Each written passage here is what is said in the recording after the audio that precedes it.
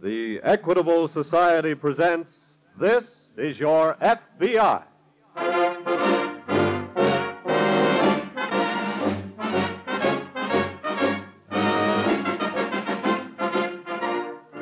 This is Your FBI, an official broadcast from the files of the Federal Bureau of Investigation, presented as a public service by the Equitable Life Assurance Society of the United States and the Equitable Society's representative in your community.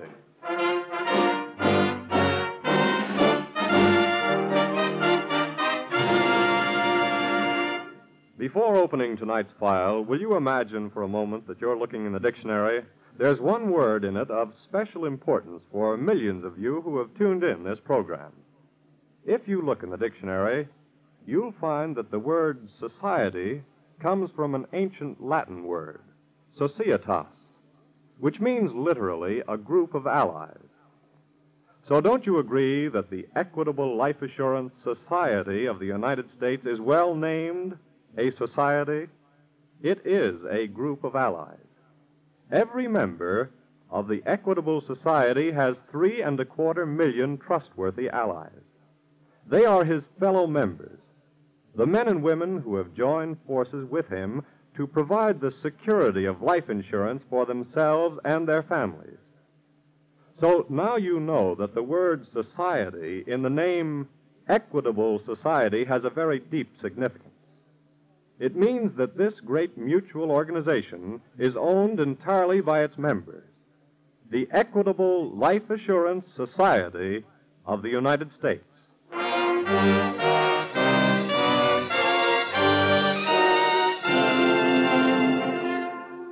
Tonight's file, The Innocent Killer.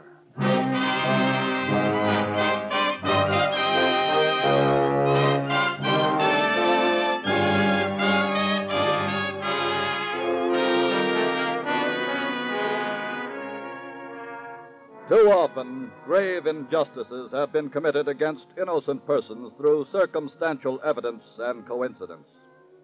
Therefore, your FBI has never relied solely on either in fixing the guilt for a crime, considering rather the establishment of innocence as a first principle of true justice. Your FBI, as tonight's case from its Alaskan files demonstrates, takes nothing for granted, suspects all evidence until proven valid, and never jumps at conclusions.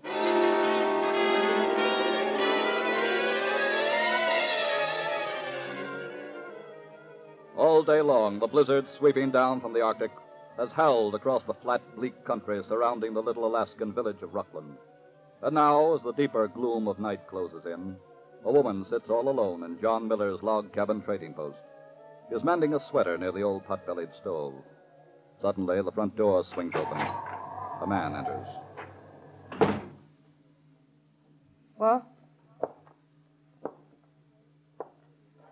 Where's the trader? You got something to trade? I said, where is he? Mr. Miller ain't here. When'll he be back? He's up north. Be down in about a week. Anybody else here? Would that be bad? What do you mean? What could I mean? You put up your dogs? I haven't got any. You haven't got any snowshoes either. I rode with an Eskimo sledding this way. That thing on the counter behind you. What does it look like? Shortwave radio. That's right. Works both ways. What does it reach? Fairbanks? Any news? About what? About anything. Why should you be so interested? Answer my question. Okay. They signaled here about 15 minutes ago. Yeah? There was a report on some trouble in Fairbanks. What kind of trouble? The government assayer was shot and killed in his office earlier today. Huh? They asked me to be on the lookout for the guy that done it. Any description? Yeah. Real good one. They said he was a fella about your size. Uh-huh. He was wearing a red and black Mackinaw, just like the one you got on. Anything else? That's enough, ain't it? What'd they tell you to do if he showed here? Call him back? That might make trouble for you. I know. Well, what are you going to do, sweetheart? Gets awful lonesome here. How about some tea?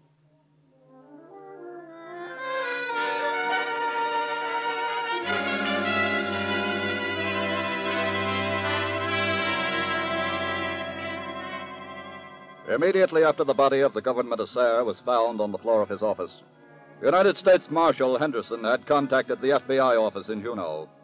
Special Agent Rankin caught the next plane for Fairbanks, where he is now going over the scene of the crime. The assayer must have put up a fight. Looks like signs of a struggle, Marshal. Sure does, Mr. Rankin. Do you have any opinions? Could have been somebody had a grudge. Somebody who thought the government was trying to cheat him on weight or quality? Yeah, How about robbery? could have been.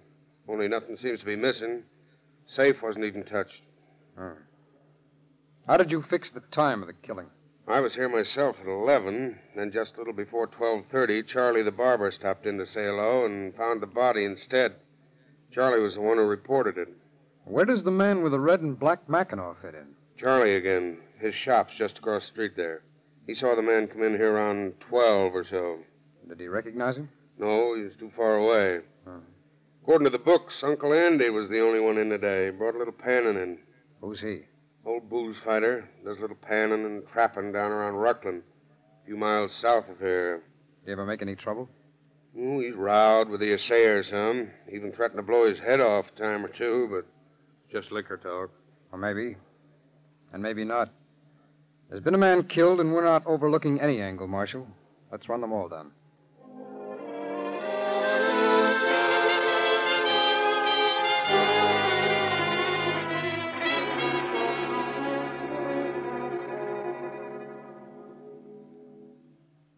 More tea, mister? The name is Kurt. Some more tea, Kurt? No, thanks. Nan. Nan, huh? Uh-huh. Tell me something, will you? What?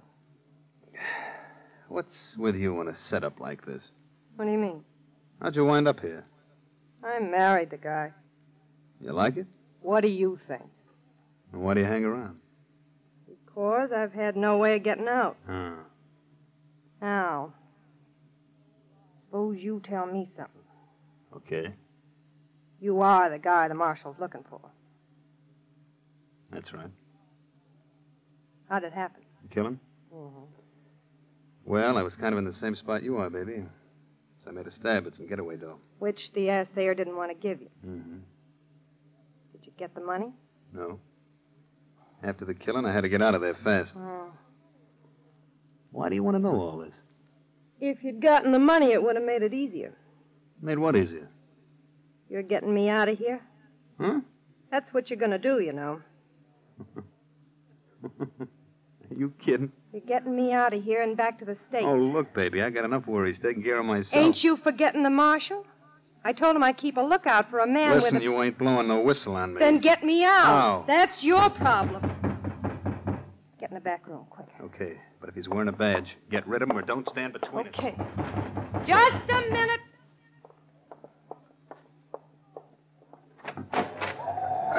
Howdy, Miss Nan. Oh, hello, Uncle Andy. Gotta have a snort of antifreeze. I'm fresh out. Wouldn't say you've been doing so bad. No, but the whiskey run out on me between Fairbanks and here. You were in Fairbanks today? Yeah. And I had another row with that thick-headed assayer. Someday I'm gonna blow his head plumb off his shoulders. Uncle Andy. I mean it, Miss Nan. Doggone it. Haven't you heard? What? He was shot and killed today. It's about time. Huh? What'd you say? I said the assayer was shot and killed today. You mean that? When did it happen? I got it over the radio. The marshal said about noon. About noon? What? I was in round with him about that time. Well, it must have happened right after. How come you didn't hear about it? Well, I hit the trail right after I was in his office. I wanted to take a look at some traps up the way before coming down here. Well, what do you know? Here. Have a drink. That'll kick your pump over a little faster. Yeah. Thank you, Miss Nan. Thank you. Who done it? They don't seem to know. Well, guess that'll get me over to my cabin. Take the bottle with you. Well, thank you, Miss Nan. Thank Just you. a minute, pal. Hey. No need of you rushing off, mister. Who's this, Miss Nan? Oh, he's a friend of mine. Kurt, this is Uncle Andy. Hiya. Hi, son. What'd you want with me? Just your company. Well, no. Well, that's real nice of you. Pull up a chair. Don't mind if I do. Man, you got another bottle of that stuff? I'd like to buy Uncle a little drink. Well, now, Nan, this is a man after my own heart. I'll get some cups, honey. Let's be stylish. Kurt, what is all this? You told me I had a problem to solve, sweetheart. Maybe now I got the solution.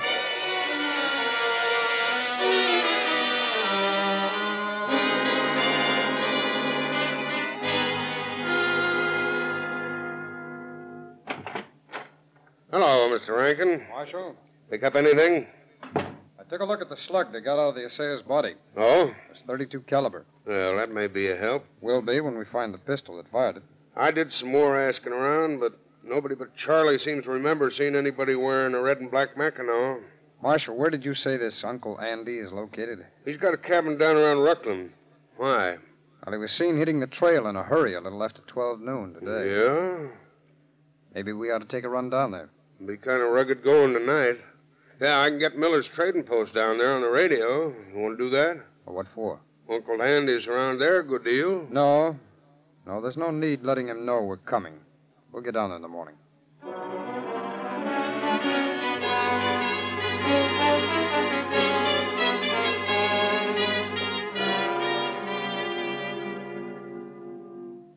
Say, I'm beginning to like this young fellow an awful lot, Miss Nan. You're okay yourself, huh? Give us another bottle, Nan. Yes, another bottle, honey. And you know something?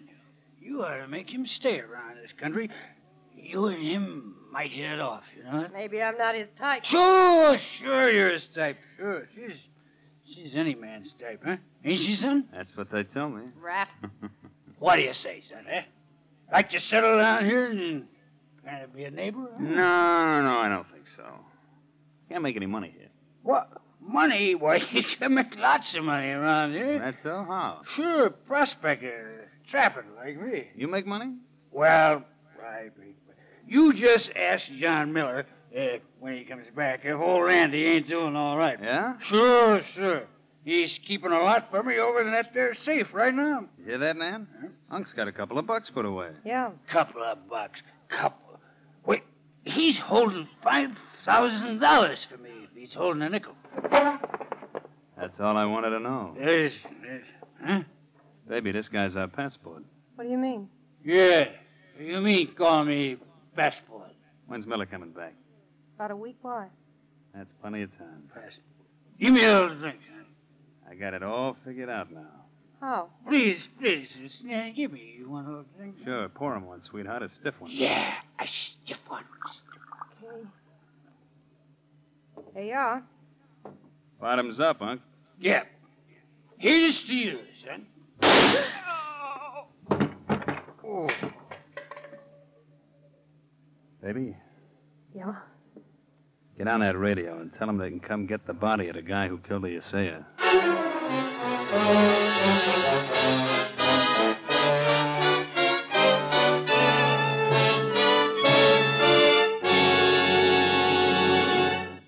The Frozen North, crime, the FBI, these are the ingredients of a thrilling story.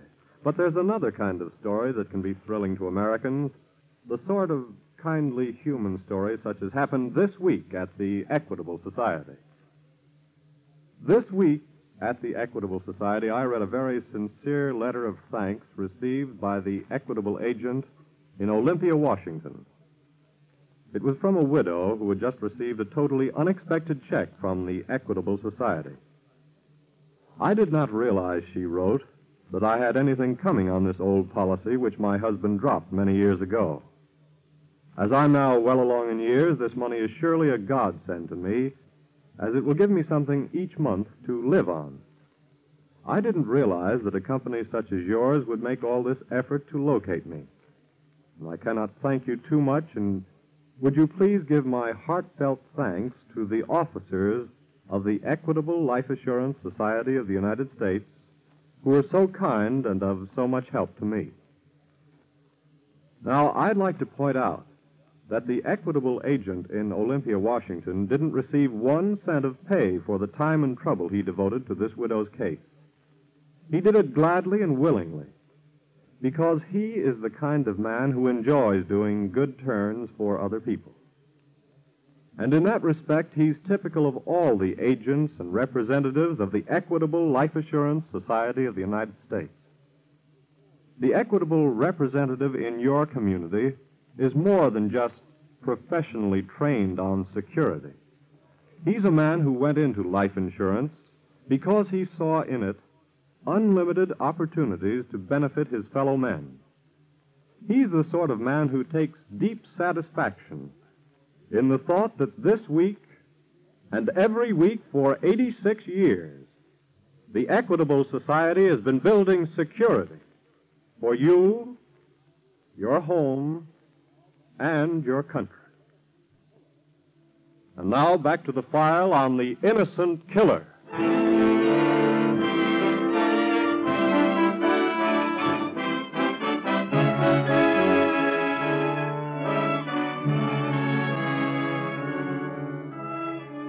The crime files of this country contain hundreds of cases in which criminals have temporarily escaped justice by manipulating circumstance and coincidence to pin the guilt on an innocent person. But invariably, the truly guilty person pays for his crime. Regrettably, however, as in the case of the unfortunate man lying dead on the floor of the trading post, justice occasionally comes too late to fully spare the innocent. It is now some 4 hours later, and Special Agent Rankin and Marshal Henderson have arrived at the trading post. That's Uncle Andy, all right, Mr. Rankin. Well, tell us what happened, Mrs. Miller. Well, I'm still so upset. It's hard to remember everything, but he was awful drunk when he came in. He said he'd been to Fairbanks. Yeah? I asked him if he'd heard the news about the killing. That was after I talked to you on the radio. Yes. And I believe the marshal told you to be on the lookout for a man with a red and black Mackinaw. Yes, he did. Well, didn't you suspect something right away when this man walked in wearing a Mackinaw like that? Well, of course, I noticed it, but I just couldn't believe that Uncle Andy would... What did he say when you asked him if he knew about the killing? He just looked at me, kind of funny. I told him the marshal had warned me to be on the lookout for a man wearing a red and black Mackinaw. Yes. Then he pulled out a pistol and said, what was I going to do about it? I see. Go on. Well, he was so drunk, I thought maybe I could handle him, and I started fighting with him for the gun. And before I knew it, it went off, and he was lying there on the floor. At any time during the struggle, did you get possession of the pistol? No, I tried to jerk it out of his hand, but he was too strong for me. What's this bottle here? Oh, that. He asked for a drink when he first came in. I gave him the bottle. Well, Marshal, I guess we'd better get the body into the sled and head back to Fairbanks. All right, Rankin. Is there anything else you want me to do? Well, we'll let you know, Mrs. Miller, if there is. Marshal, will you give me a hand, please? Sure. All right. I'll open the door for you. Thanks. All right. Good night, Miss Nan. Good night. Good luck on the trail back.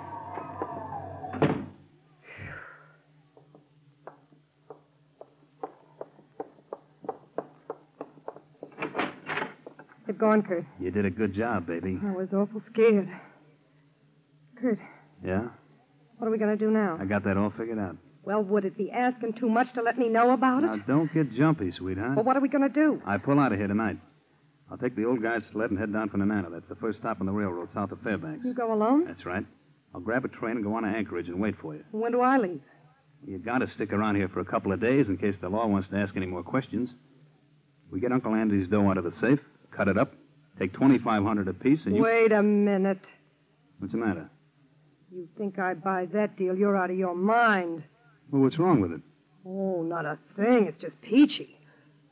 You killed 2 men, get a gift of $2,500, use the dough for a getaway, and leave me holding the bag. Now, look, well, it just sweetheart. ain't going to work out that way. You're leaving here tonight, all right, but I'm going with you. It'll make it look bad for you. I'll take that chance. I'm going with But, you. baby, and I'm- furthermore, I take charge of the dough.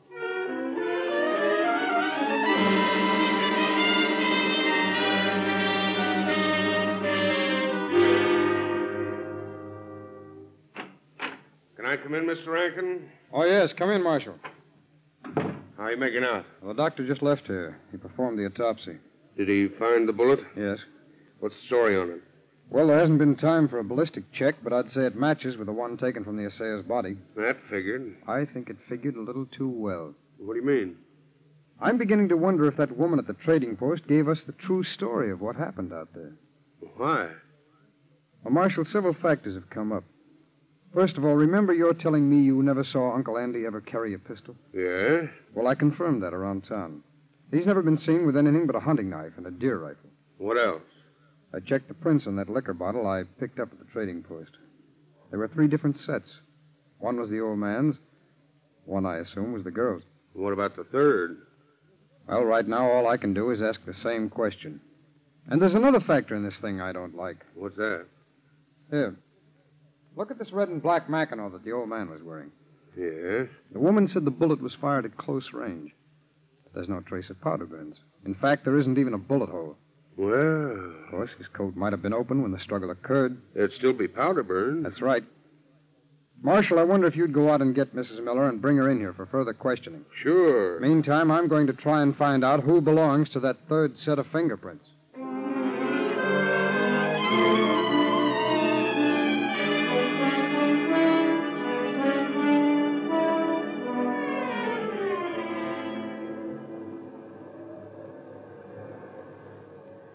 Did you get the ticket?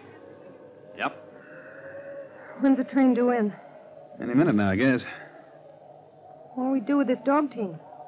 Just leave it here. Oh, no, that ain't very smart. Somebody will find it. So what? They'll know we came here to take this train. By the time that happens, we'll be in the clear. I don't Look, see...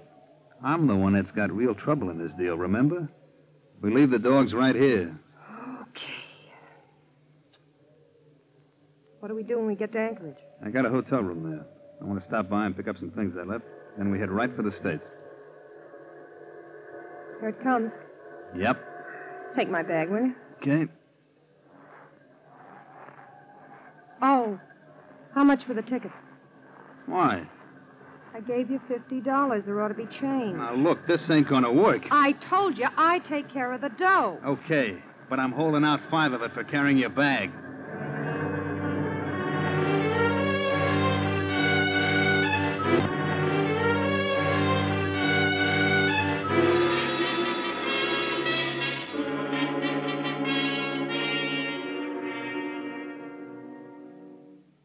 Mr. Rankin, Oh, how did you make out, Marshal? not so good.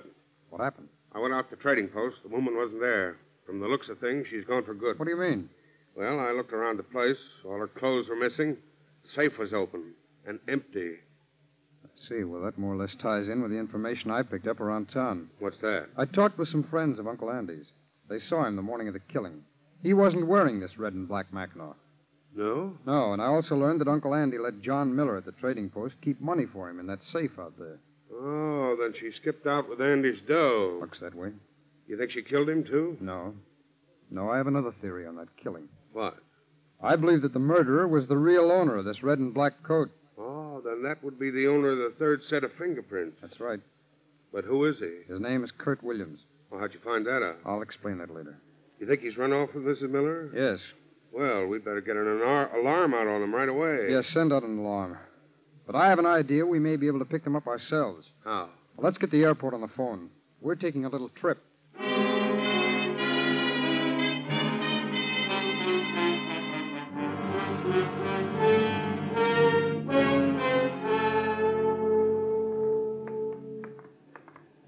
Is that the hotel? Yeah? Crummy looking joint. Honey, you weren't exactly living at the Ritz. How long do we stay here? I told you, just till I pack up and check out. And, dig into that bankroll, Sugar. This hotel tab is on you. Okay. Open the door, will you? Go ahead. Thanks. While I'm upstairs packing, you find out about flights to Seattle. That'll be a pleasure. I gotta get my key. Let me have the key to room 27, please. Yes, sir. Hello, Mrs. Miller. What? Remember me? Yes. FBI. The marshal and I had an idea we might find you here. Who's your friend, Mrs. Miller? You mean him? Yeah. I believe his name is Kurt Williams. Tip you off. Take it easy. How'd you know we'd be here? The red and black Mackinaw that you used to make Uncle Andy appear guilty established your own guilt. You see, I found a hotel envelope that had slipped down in the lining of that coat. This hotel? That's right. So I called here, gave them your description, Williams. They said you still had a room. You stupid. Now I think we ought to have a little talk about a double murder.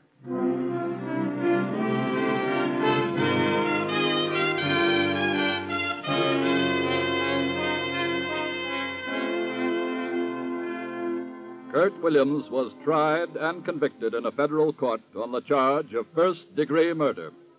His female accomplice was sentenced to a long term in the penitentiary.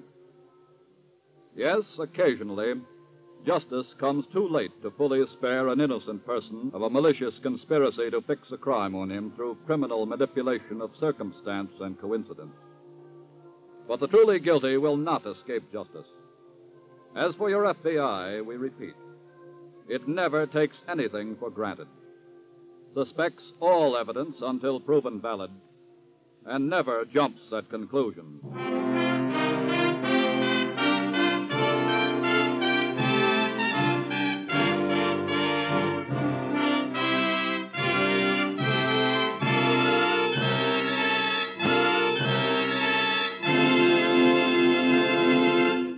There's another thrilling story from FBI Files ready for next week's broadcast. Before we tell you about it, just a few words about a man in your community who is helping to bring this program to you. Just as you look to your FBI for national security, so to the Equitable Society you look for the financial security of life insurance. Yes, like the FBI agent, the Equitable Society representative in your community is a specialist on the subject of security. His job is to preserve homes, to help keep children in school, and to make old age a time of happiness and contentment. It's a good job, and one that has won for him the respect and confidence of his fellow citizens, who recognize his contribution in bringing security to you, your home, and your country.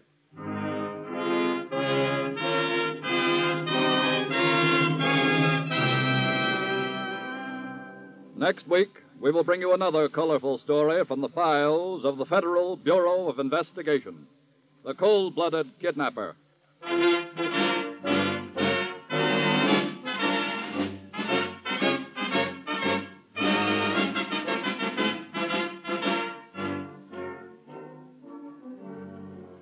The incidents used in tonight's Equitable Society's broadcast are taken from the files of the Federal Bureau of Investigation. However, all names used are fictitious, and any similarity thereof to the names of persons living or dead is accidental. Tonight, the music was under the direction of Frederick Steiner, the author was Frank Perez, and your narrator was Dean Carlton. This is Your FBI is a Jerry Devine production. And now this is Carl Frank speaking for the Equitable Life Assurance Society of the United States and the Equitable Society's representative in your community, and inviting you to tune in again next week for This is Your FBI.